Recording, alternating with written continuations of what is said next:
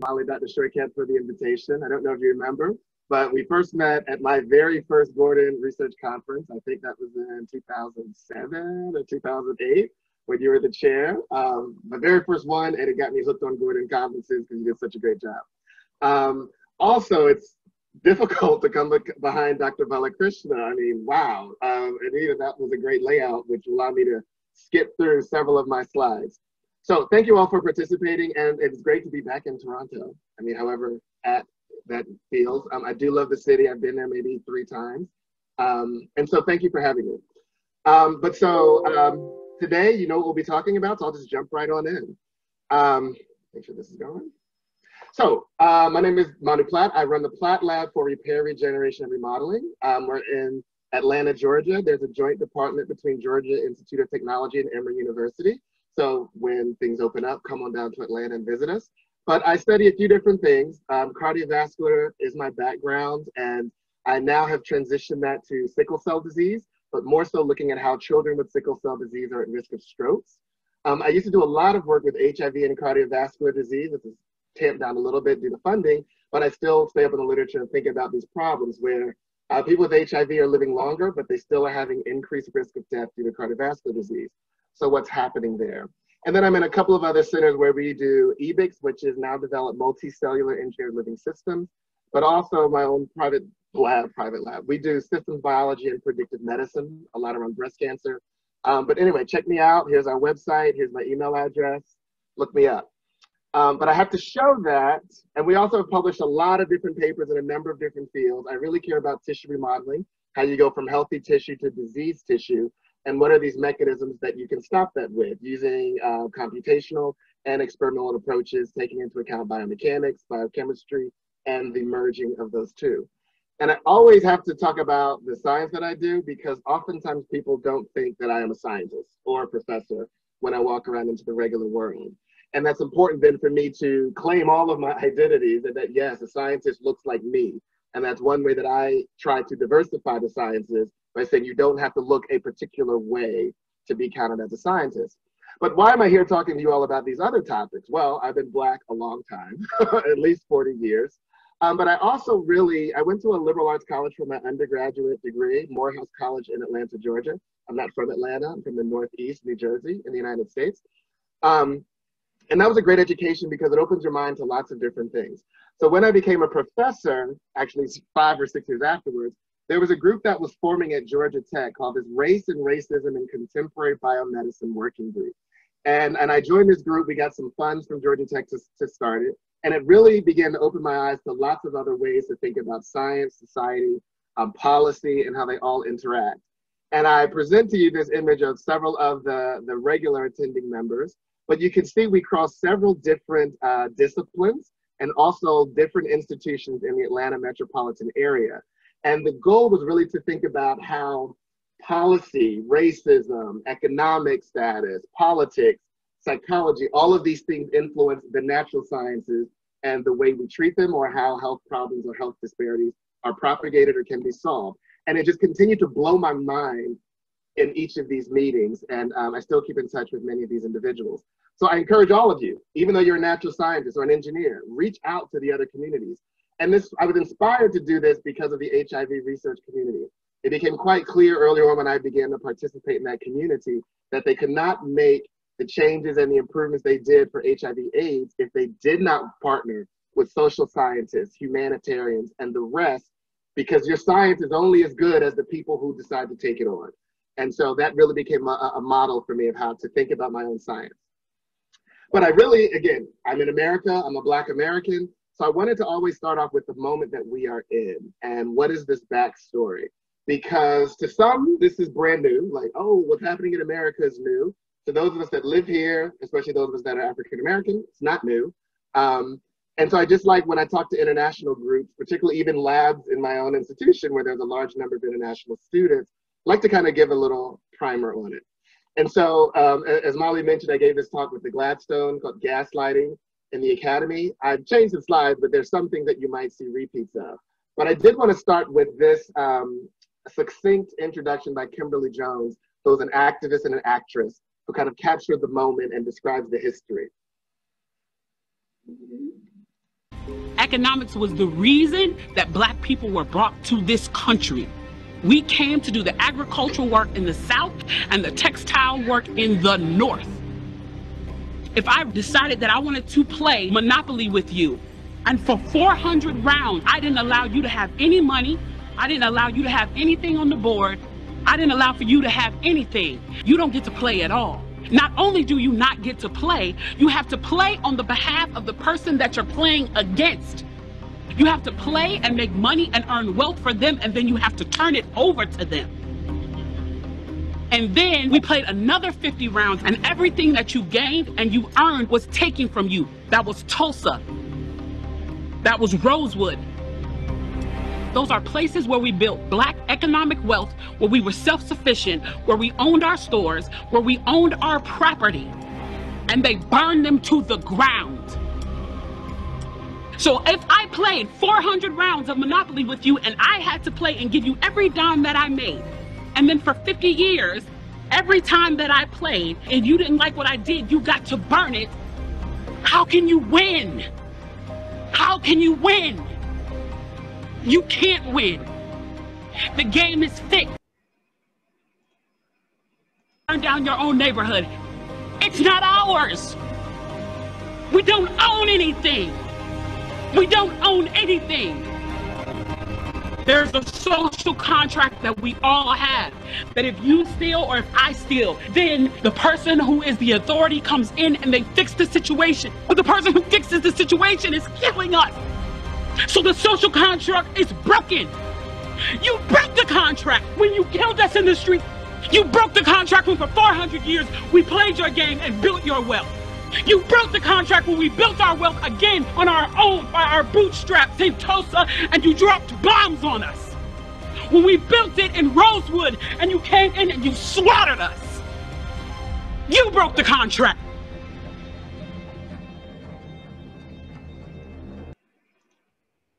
Be enough. And they are lucky that what Black people are looking for is equality and not revenge. And so that's the speaker at the end that I show you. And it's important to think about this in the context of this audience. And I appreciate, again, Anita starting with identifying the lands on which that we're occupying, because I don't discount this from what Indigenous people have experienced. But I'm only speaking on this from the Black experience, because that is what I can speak on. Okay. So that's where this definition of gaslighting, and that's why gaslighting has started to come into the common sphere. And I really had not heard of it or thought of it until the last 3.5 years. And just a quick definition, gaslighting is a form of manipulation that occurs in abusive relationships, an insidious and sometimes covert type of emotional abuse, where the bully or abuser makes the target question their judgments and reality. And ultimately, the victim of gaslighting starts to wonder if they are going crazy. And I use this as a framework for what's been happening in America. But another gaslight, Canada is very different from the United States. So I had a great conversation with Molly and Anita and a few others as we were preparing for this conversation, and they really started to open me up to some of the things that are happening in Canada. Canada looks like the free land to us in America. Even now you can see lots of people are saying, I'm gonna leave America and go to Canada if things don't turn out how I'd like. But that's a bit of a gaslight. I pulled this clip from the idea that Canada is somehow immune to widespread racism. Listen to Doug Ford last week. Thank God that we're different than the United States. And we don't have the systemic, deep roots they have had for years.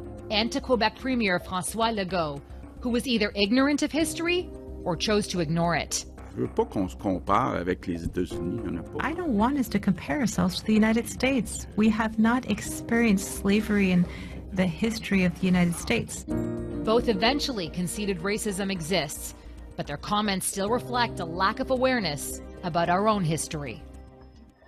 And I found this quite interesting in our discussion. And so some quick facts that I looked up. There were 200 years of slavery in Canada. A few thousand Africans arrived in Canada in the 17th and 18th centuries as enslaved people. Then after the American Revolution, the British gave passage to over 3,000 enslaved people and free Blacks who remained loyal to the crown during the battles. But then in 1793, the Upper Canada Legislature did abolish slavery. Okay, and so that's where Canada, of course, beat the United States in abolishing slavery. US was not until 1865. And then over that period, over 30,000 enslaved people came to Canada via the Underground Railroad. And that's kind of what has propagated in history, that Canada was the end of the Underground Railroad, and you make it to Canada and you will be free. But still things began to happen that were racist actions by the government. In 1910, the government of Canada implemented a new Immigration Act that barred immigrants into Canada from races deemed undesirable. And very few Black people entered Canada during the next few decades. But then in 1967, which is again in parallel with the US civil rights fights, the government of Canada dropped the racially discriminatory immigration system, after which Black immigration rose dramatically. So that's why Anita's opening lays out many of these other facts in greater detail. And I also love her talking about this Truth and Reconciliation Commission. When I was doing a lot with HIV/AIDS, I spent a lot of time in South Africa. For the sake of this conversation, I won't be able to bring that up, but their truth and reconciliation that they underwent at the end of apartheid are still things that the United States has not undergone, and why we still remain a bit of a fractured society, in my opinion. But I'd like to take you back to several years ago, where Colin Kaepernick, this is from 2016, kneeled on the field. And he was very clear about the reason he was kneeling was to protest police brutality against unarmed Black people. And at the time, the statistic, unarmed Black people were killed by police at 5 times the rate of unarmed white people. 5 times the rate, okay? And I like to remind people, I am Black. I'm a professor. I hobnob with professors at conferences and other places, but I'm Black. My mom is Black, my dad is Black, my brothers are Black. These are pictures of my brothers. My grandmother's Black, my grandfather's Black. So things that happen to Black people happen to me. I'm not different than other Black people. And I hear people say, well, you're different. I'm not. Police don't look at me as different when I'm driving in my car and they want to pull me over, or when I'm walking down the street, or if I walk into an elevator with someone who's not Black who thinks I might rob them. I'm Black. And when you say things about Black people, you're saying those things about me and about my family member. You see me in my professional setting, but I'm still Black in this country. And I'm also the second oldest of 6 boys. So when I think about the fear that we have for Black men, I'm not just concerned about myself. I am concerned about my brothers. I am concerned about my cousins. I'm concerned about my father and my uncles. And this is actually my baby brother. This is an older picture, but he's now 18 and is a freshman in college right now. So these are real things. This is not an academic conversation for me. And that's why when we hear these gaslights from police officers in the United States that say things like, why they killed unarmed Black people, is like, oh, I thought they were going to kill me. This is a gaslight. Why? Because look at the examples. Botham Jean. I'm going to give you just a few because to go through all of them is impossible. And it also just wears me down each time I discuss. Botham Jean was actually killed, shot by a police officer in his own home, resting. It was a woman police officer who broke into his house. She said she thought it was her own apartment. And she killed him while he was at home eating ice cream. Sandra Bland. We know Sandra Bland because this happens again. Black people, not just Black men. It happens to Black women, and Black trans women are really at the greatest risk of violence in the United States. Sandra Bland was 28 when she was killed. She died in a jail cell. Now the official finding was it was suicide in the jail cell, but why was she ever in jail? She was arrested for not using a turn signal when switching lanes to allow a police car to pass her. Then that police officer, who she was allowing to pass her, pulls her over for not using her turn signal. And then she dies in jail 3 days later. Philando Castile was 32 years old. This is the one, if you remember, his fiance was live streaming it on Facebook when when he was pulled over by the police. He was not driving. He said, I have a weapon in the glove box. I'm licensed to carry. And the police officer said, go ahead and pull it out. As he's pulling out the weapon that he told them about, the policeman shot him multiple times, live streamed on camera. His young daughter was in the back seat of the car. And again, his fiance was streaming it live on Facebook. He was a cook at the cafeteria, at an elementary school cafeteria. And he warned the police officer, as I mentioned, but that wasn't sufficient because they were afraid for their lives, right? But when you hear that as a gaslight, let's look at what the police also say, I was afraid for my life in other instances, which is the indicator that it's gaslighting. The Charleston Nine, these were 9 parishioners who were worshiping at Mother Emanuel in Charleston, South Carolina. There were many others that were there, but then a young man comes in and shoots up the church, and those 9 actually lost their lives. White male who did that. They were able to find him. They knew that he was armed. They knew that he had automatic weapons. They knew that he used those weapons, but they caught him calmly, brought him to a calm arrest, and then took him to Burger King afterwards. I won't say his name. He doesn't get all that in my presentations. We know the Parkland shooting that you all may have heard about in Miami, Florida, again, a few years back. In Miami, Florida, the shooter went into this high school and shot multiple students. And this is actually quite terrible. These are young high school people who will forever be in junior or senior high school. The cops later apprehended this person without incident. Without incident. They know he has automatic weapons. We can catch him safely. Unarmed Black people, we're afraid for our life. And then again, recently in Kenosha, Wisconsin, during some of the protests here, you see there was this young shooter here who used his long gun and killed 2 people and injured 1. 17 years old. He drove across state lines to protect businesses by killing people. And this didn't stop here, okay? His name is Kyle. He was safely arrested. And then they began to raise money for his legal defense. And our president and his groups supported Kyle Rittenhouse, who killed people in cold blood. Whew. And then we have these others that the police have killed as well. And again, George Floyd, who really started, was a spark point because it was recorded. But let's not forget Breonna Taylor, this poor woman who was in her bed resting and sleeping. And this always breaks my heart because my best friends are thick Black women, and she looks like somebody that I would hang out with. It just breaks my heart. And there's a number of others. Ahmaud Arbery was in Georgia out on a run when he was hunted down by a former police officer and 2 of his friends at the beginning of the pandemic, when we were told we should go jogging and get exercise and be outside. And it's dangerous. And no matter what they tell you, all these people and why the police killed them, they were killed while they were living, period. And we have all that together. James Baldwin said this years ago, to be Black and conscious in America is to be in a constant state of rage. But then I go to work because I have to do my job. I love my job, actually. And all of those things of being a Black American are still with me when I walk into my job, right? I'm no different than other Black people. And so I published this recently. We exist, we are your peers. Speaking about, we must all ask ourselves these critical questions about our role in the persistence of racism in academia and its effect on our colleagues. And that's not just Black professors, Black students, Black staff, all of these people that try to put this aside to get their jobs function. But this seemed like things were turning around because George Floyd protests sparked up all over the globe, not just in America. And this was quite exciting and reinforcing, like, whoa, they care. There's a question of they just now started to believe us, but still, we'll take it, right? This is globally, and you can see a number of protests broke out all over America and in Canada. And this is even in places where they had very, very few Black people that were residents, showing that maybe a sea change is coming. And people were in the streets shouting, Black Lives Matter. What used to be a curse word and a problematic term and controversy was now being supported in the streets. But then the gaslight was turned on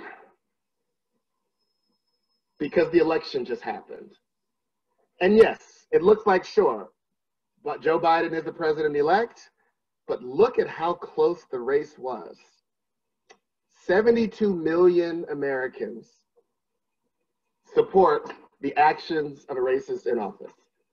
People were out in the street. We all got excited. America's changing. But 72 million Americans said, but my, quote, economics is more important than the death and destruction of Black and brown people, right? And this gives us all pause, or it should give us pause. And then when you look at the breakdown again, of course, white Americans, 57% supported Donald Trump. Power does not give up itself willingly. And this election has gone on to reflect that. And then COVID-19 is dropped on us. But in the midst of that, I saw this tweet from a young Black comedian, and she goes, being Black is having a good day, and then seeing another Black person was killed for no reason.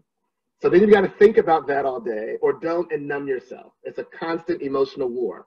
While I'm supposed to still be doing work, while I'm supposed to be supporting my grad students during the quarantine and the isolation, and while COVID-19 has descended upon us. And why was this extra different? COVID-19 is a health disparity. And so when it first hit, everyone said, oh, biology, infectious diseases. I love this quote. I went to the AIDS 2020 meeting this year, virtual, of course, where it was like, we're all in the same boat. Dr. Celeste Watkin-Hayes said, that's what people said. But that's not true. Some of us are in a little rinky dingy boat. Others are in a nice fancy yacht to survive the COVID-19 pandemic. Because it's a health disparity. And when you break down the numbers, Black people are dying at 2.1 times the rate of white people. These are American and the United States statistics. But even we've lost 45,000 Black lives to COVID-19, 20% of COVID-19 deaths, right? But the greater statistic, 109 out of 100,000, that means 1 out of every 1,000 Black Americans have died of COVID-19. That's an insane statistic. But now what do we know in America? It's why racism, not race, is a risk factor for dying of COVID-19. And Kamara Phyllis-Jones, I'll feature her a little bit more later, but gives some great reasons why. And we can talk about the social determinants of health and other things in the discussion. I'm looking forward to that. But it also was that racism was a part because even Black people who were wealthy were dying of COVID-19. The differences could not be explained by differences in income. And so these authors who published this work gave credence to the hypothesis that structural racism underlies the disproportionately high rates of COVID-19, alarmingly high rates of deaths in predominantly Black communities. And this again gets back to some of Anita's earlier presentations about access to healthcare and treatment once one is in the healthcare system. But we've actually known this for a while, because even being rich and famous doesn't save you from racial disparities, health disparities in the United States. And childbirth is the big one. Black women are at increased risks of dying of childbirth in America. Even rich ones. Serena Williams had a harrowing childbirth ordeal, and she is a fit athlete that is wealthy, and that she still faced issues with the doctors believing complications she was taking on. And Beyonce also shared these stories. Beyonce and Serena Williams, if they are at risk of racism in the healthcare system, the rest of us have no chance, right? And so these are things that we take on and live with in America daily.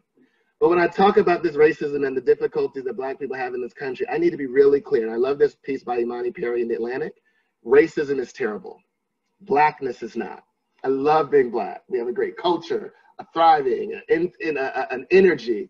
And I just want to make that point clear. We need to fight the racism, not the Blackness. But if I show you these health disparities and what Black people have to deal with in this country with police, with healthcare disparities, so what? Those are not my people. Why should I care? And then when we talk about COVID-19, I'm young. Young people don't have problems with it. I don't need to wear a mask. I'm young. Who cares, right? I'm tired of being cooped up in the house. I want to go party. Well, here's what happens. And these are things I learned again about the HIV community when there was stigma against gay people, people who are intravenous drug users. Oh, let them die. People in jail, let them die. Who cares? No, that's not how you solve public health issues. And in America, as you all may be reminded, red are those that were more conservative or on the Republican end of the spectrum. Blue are the more liberal or Democrats is how we think about them. And so again, as you remember, the COVID outbreak broke out big in New York, Washington, and Seattle, these blue states. And you heard people in the red states say, oh, we don't have to care, it's not affecting us. But watch how this changed over time. Blue states are dominating early on. And then you see more and more and more red states start to take on the greater burden of the disease in America.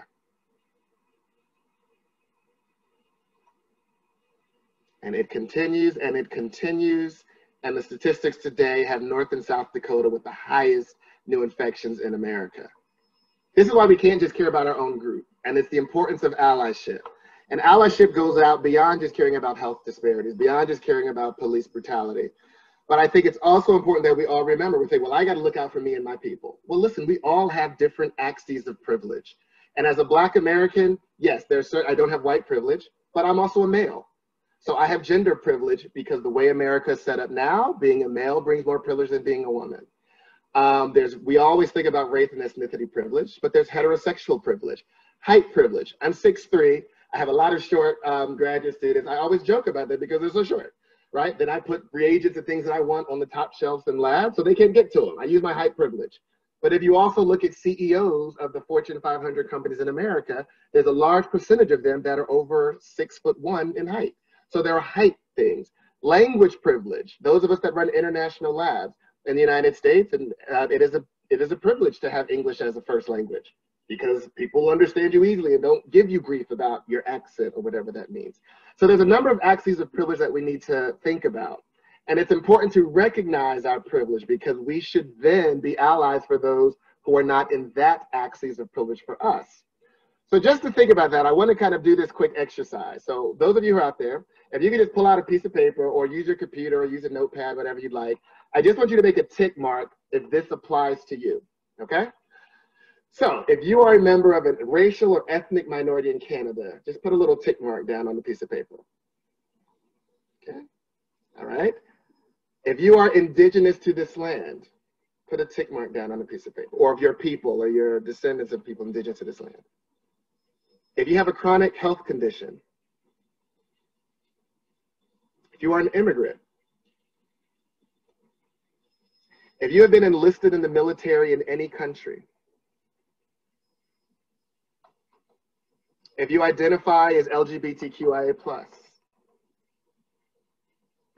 if you have had or know someone who has had COVID-19, if you have had or know someone who has died, well, you wouldn't have died of it, but if you know someone who has died of COVID-19, if you have a physical disability, put a check mark. If you have a mental or medical disability, if you're a first-generation college student, meaning your parents or grandparents did not attend college, and you have. If you're a first-generation graduate student or advanced degree, if you have been incarcerated in any country, if you do not speak English as a first language, if you have participated in a Black Lives Matter protest, if you do not have any Black friends, if you have ever had a Black supervisor, if you believe that science in the academy is a meritocracy, if you notice how many women are in a room when you walk in, if you notice how many minorities are in a room when you walk in, and if you were not concerned with results of the US presidential election. I put this last one up quite explicitly because it is a privilege to not have been worried who won the election, because there were a number of us extremely worried and could not focus and function during the weeks, days leading up, and as they draw it out, it still continues to be a nag. But I do this because I want people to realize that there are all of these things that other people are thinking about that we may not be thinking about, that all influence the way we function and experience others, and that when comments that are made actually have an impact, because you may make a comment about something that is deeply important to someone else. And we're not all of these things, but how many numbers of these are you, okay? And I wanted to share this video of Jane Elliott because it's hard. What we like when we think about allyship, you can't walk a mile in anyone's shoes, right? But we do want to bring back empathy and understand that human beings are human beings and human problems are human problems. And we can trust other human beings. But Jane Elliott, she was a former third grade teacher, and she's been an anti-racist educator for years now. I mean, more than 30, 40 years.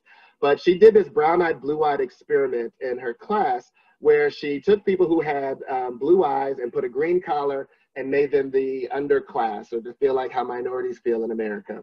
And those with brown eyes were the kind of upper class or the majority or the white population in America. And I'd love to see these student responses. We'll just watch this for a little. Perception is everything. White people look vicious and ugly and non-caring and cruel and arrogant and powerful and condescending and angry. Are you angry? No. Oh, good for you. Are you angry? Trying not to. Trying not to be. Now, does that take a lot of energy? Yes. Yes. Are you holding it in? Yes. Yes. And are you trying really, really hard not to react to me? Yes. Yes. And are you trying really hard not to look at me? At the moment, yes. Yes. Why? Because I don't want to make myself more upset. You don't want to make yourself more upset by looking at me. Yes. Right. Does that take a lot of time, a lot of energy? Yes. Yes. Is that hard for you? Yes. Could you develop an ulcer over this? No. If you had to do it every day, what would happen to your blood pressure? It would rise. Yeah. If somebody stood over you and you knew it was going to happen every day, or you expected it to happen every day, or it happened when you didn't expect it to, or it happened to your kids every day, after it happened to your mother every day. Now, getting right along, your hand is still up. You still didn't learn anything, did you? Didn't I just say when your hand is up, you are thinking of what you're going to say instead of what's being said? Didn't I just say that? Yes, you did. And did you hear that? Yes, I did. And did you decide that you were just going to do it your way? I was Wait a minute, you were on a roll yes, there for I a minute. did. Thank you very yes, much. Yes, now, I did. Now, since you choose to not listen to others, what do you suppose we're going to do where you're concerned? No, listen to me. Thank you very much. May I finish what I was saying, No, please? because you're still thinking of what you're going to say instead of what I'm saying. Now, getting right along. I heard what you were saying. You're doing it again. What you were you're saying. doing it again. I don't care. You're doing it again. It's wrong. You're doing it again. Persecuted her for standing out. You're doing it again. Persecuted him for standing out. The only change that ever happens is when people stand out, and I have to stand back. Martin Luther King Jr. was shot. Are you in any physical danger here? Are you in any physical danger here? Is that girl in any physical danger here? Emmett Till was hanged by his neck after he was beaten almost to death, simply because he made a statement to a white woman. Every time I do the exercise, there is a point at which I know I have made the point. And we could stop there, but you have to nail it down. And so it goes on longer than some people think it should, but you have to nail it down. People at this institution... You've made your point, you're right. Yeah, thank you very much. What is my point that I've made? That you can't make generalizations about any place because there's racism everywhere. That's right. And while it may be...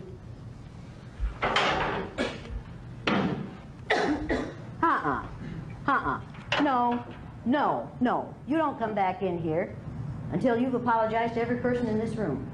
Because you just exercised a freedom that none of these people of color have. When these people of color get tired of racism, they can't just walk out, because there's no place in this country where they aren't going to be exposed to racism. They can't even stay in their own homes and not be exposed to racism if they turn on the television.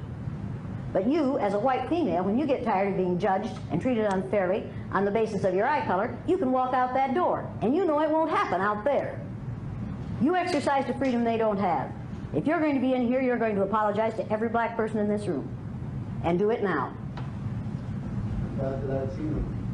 I'm and sorry. the Latinos, every person of color. Racism in this country. Bullshit! No, you're not going to say, I'm sorry there's racism. You're going to apologize for what you just did. I will not apologize because it is not a matter of race always. Out. Out.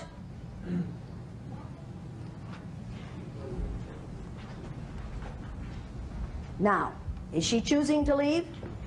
Yes. She could apologize and stay. I won't play the wrong game anymore. It ain't gonna hurt her.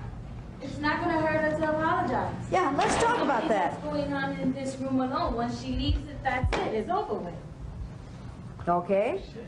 That ain't gonna hurt her. Is it gonna hurt her? She, according to action, it's killing her. Yes. According to her action, it's killing her. I love the way that young lady captured it. It ain't gonna hurt her. But that point that she hits home, that white woman or the white female who had the issue could walk out of that room and just leave it all behind, right? Again, the racial oppression, right? Because there's still other parts of her identity that maybe were oppressed outside. And I love that that's a way that she's trying to get people to understand what is it like. And I love the relation to the health issues. If you are always worried about this, that might give you an ulcer, might raise your blood pressure, might give you other health outcomes. And this is why structural racism causes these health disparities in the system. And when we talk about diversity, what does it mean? Diversity is people. We are all different. You had so many numbers of those things that you identified on that series of questions I just asked you. Others had different. We're all different. There are axes that we try to measure it because these are things that we can actually, measure, but we're all different individuals. But what is inclusion? And inclusion is where it really gets to be important in how we can bring success to academic experiences, academic environments. Inclusion is feeling welcome and valued. That's the obvious part, but it's also having opportunity. Feeling as though you have the same opportunity as others. And so then when communities start thinking about like diversity, we're gonna be diverse, but they aren't thinking about inclusion, it's a revolving glass door. People come in, you're bringing in all these different kind of people, but they leave quickly because there's no opportunity. They're not feeling included with the group. If you have inclusion without diversity, well, this is easy. We're all the same. So everyone's happy because everybody's included because we're all the same, but you lack creative ideas or these other new inputs that you would get from being on a mixed team. And so that's why organizations should focus on both, diversity and inclusion. But I just also want to get into some personal actions, which again, Anita did a great presentation. I'm going to zip through these a bit for the sake of time. But microaggressions, as she described, I won't even relay this definition, are these small commonplace instances that one of us might say or do to another. That, again, the person is left wondering what the statement meant and if that really happened. Microaggressions have been a form of gaslighting, okay? So what are some realities in racial microaggressions in the workplace? Again, I'm going to talk about racial ones. They might be gender-based. They might be ability-based. We all experience these in different ways. You're expected to speak forward on behalf of people of color everywhere. Hey, so I said this thing, I mean, Black people are okay when I do this, right? I don't know what all Black people think. I can tell you what I think.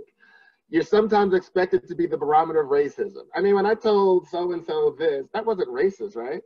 What if the answer is yes? You're told that your colleagues are intimidated by you and are afraid to approach you. This happens all the time. I'm a tall Black man. That is a danger in America. And some people who have a resting face that looks mean, whoa, right? Your absence at work, at meetings, at parties, stand out with no regard to how exhausting it is to be the only Black person in the room.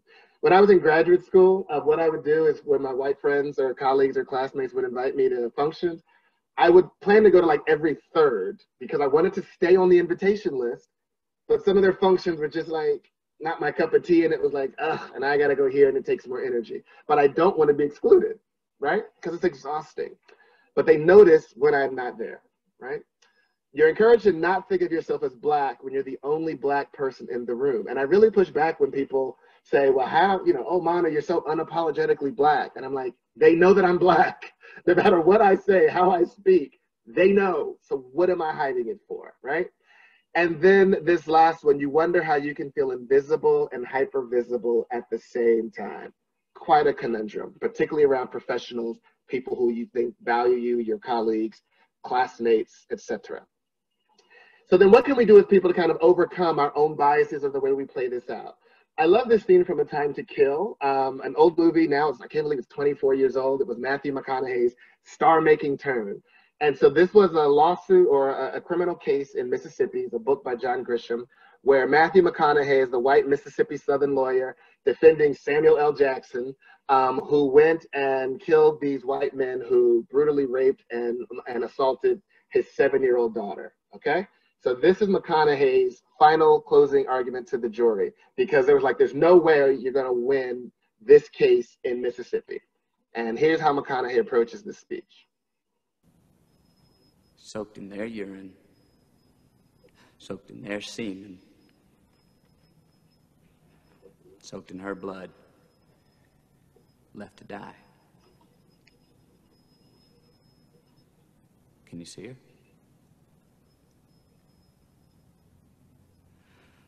I want you to picture a little girl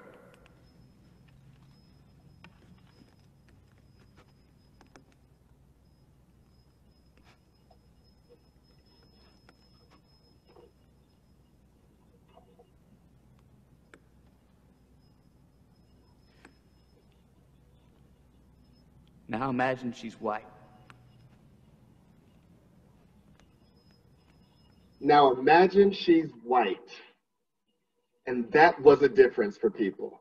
If it happened to this Black girl, whatever, but whoa, a white girl? That makes it wrong. And that's a tip that I use quite a bit. And I learned this, he did teach it to me. Ted Conway was a former program officer at the National Science Foundation in the US, and he has a physical disability. And I was the diversity director for our center, and we had done a great job of recruiting underrepresented minorities and women for our research programs. And Ted said, hey, Manu, you're doing great, but you're missing the third leg of the stool, people with disabilities. And I said, oh, well, Ted, we can't find any. He said, they're out there. He said, well, what if they can't do the science because their disability gets in the way? Or what if they make other people in the lab uncomfortable and it's kind of weird to have one around? And what if, and as I was asking these things, it was everything I was saying were things that people have said about Black people in the past, or that things that people have said about women.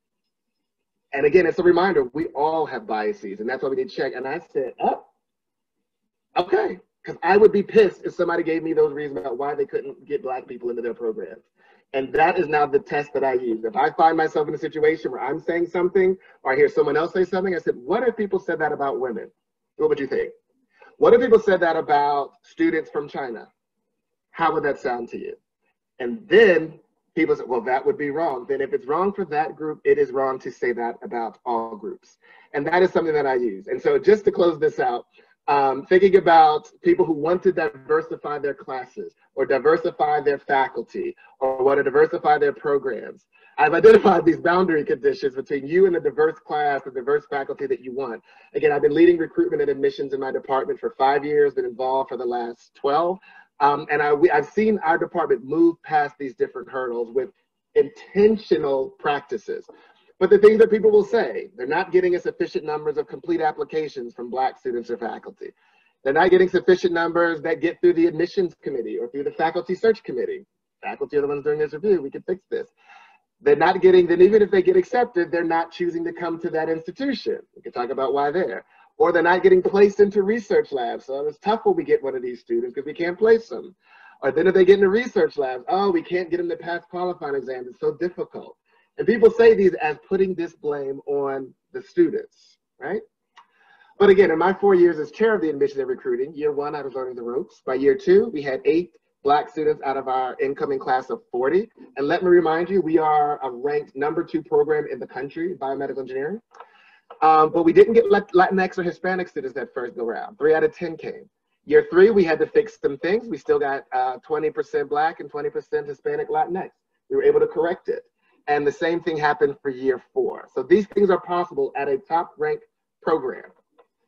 But how? You've got to address implicit bias in the application review process. This means addressing it with your colleagues. And you have to be explicit about being anti-racist in the student selections. We can't allow entropy to drive who gets in. We're all fair reviewers and this is what we get. No. And that's why you have to orient your admissions committee, your faculty search committee, and your entire faculty and exercise oversight. You've got to be vigilant about this. And if you see some comments that are made that seem biased, they must be corrected and addressed. And even when the students visit or the faculty visit, I say faculty candidates, do not let students of color meet one-on-one with racist professors as much as you can help it. And if you have trouble identifying who are the racist professors, when people say, oh, we don't know their heart, ask one of the students of color or professors of color, they'll tell you. And the same thing with sexist professors. If you have trouble identifying them, ask some of the women colleagues of yours. Ask some of the women students. They'll tell you. And so again, you have to overcome these myths that there are none out there and that we don't know where to find them. And they may not be prepared coming from those kinds of schools. I'm not sure what that looks like in Canada, but in the United States, that means historically Black colleges and universities, Hispanic serving institutions. They may not be prepared from those schools. That's bias. And so you need to bust these myths, and then you can get the diverse class and diverse faculty that you're into. And the other thing to consider, what is your institution's reputation? If you're not getting the applicants that you think you deserve, how is your reputation projected externally? What statements are made in your admissions committee, at the recruiting weekend, or by your faculty in other public forum that people hear about and that spread? What does the broader educational community think about your institution or department and its support or destruction of Black and Indigenous talent? And Black and Indigenous people talk. Well, I know Black people do. I don't want to speak for Indigenous. That we're like, wait, you're going to what school? You know they blah, blah, blah to so and so and so and so, and they don't do this and they treat people like this. Word spreads. And these are things that need to address.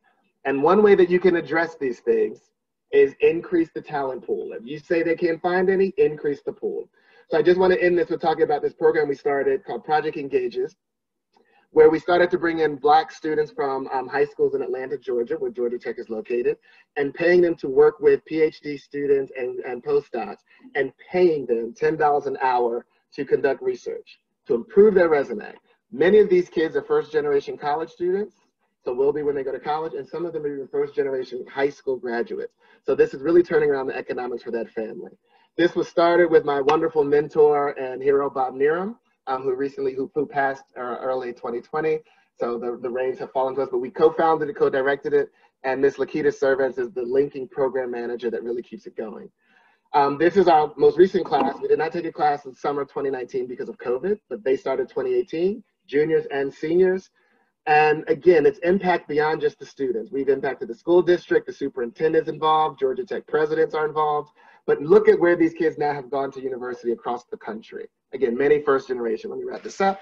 But it's not just our students, it affects the mentors, and the mentors don't look like our students in most cases, but they now learning how to overcome whatever bias they have of some young person, Black person from a low socioeconomic high school that has the ability actually to do science and be creative and bring their ideas and be productive. And I thank my professors who took a chance and said, hey, we will take these young Black students, high school students, into our research lab as well. And there's a number of other things that go with that. But I do just want to wrap up with this last little piece from, I'll save the last piece. I won't show the last piece. You can find it online. It's great because I do want to save more time for questions. But I did want to end with every person's Bill of Rights. My wonderful sister-in-law sent this to me years ago when she helped me prepare an assertiveness training for my lab. Every person's Bill of Rights. Everyone has the right to be treated with respect, period, regardless of any of those axes of privilege or diversity. We all have the right to have and express our own feelings and opinions.